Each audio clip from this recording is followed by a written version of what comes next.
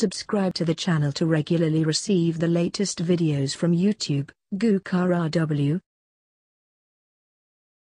Volkswagen Arteon review.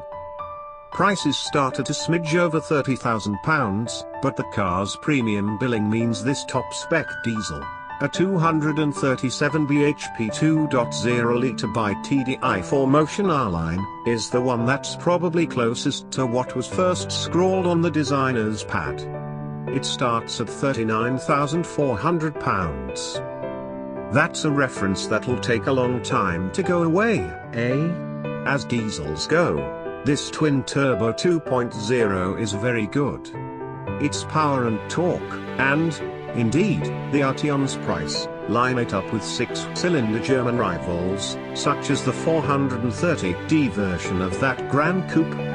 A four-cylinder will simply never be as smooth or luxurious as a six, but this one is quiet and unobtrusive so long as you're not too impolite with the throttle. It'll be interesting to try an Arteon with a smaller engine, mind.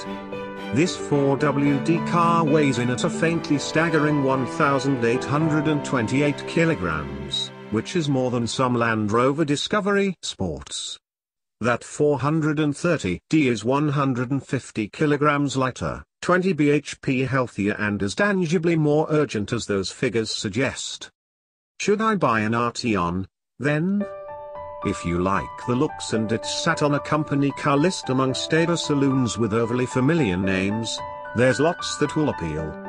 Just don't expect its exterior sparkle to run through every single component. Approach the Arteon as a car that will drive as aggressively as it looks and you'll be disappointed.